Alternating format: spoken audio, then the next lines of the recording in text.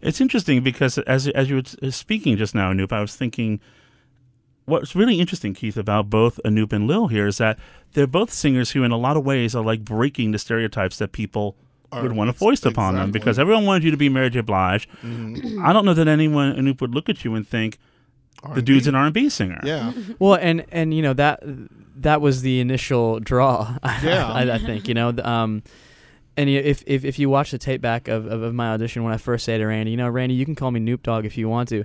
They're not enjoying it. They're laughing at me.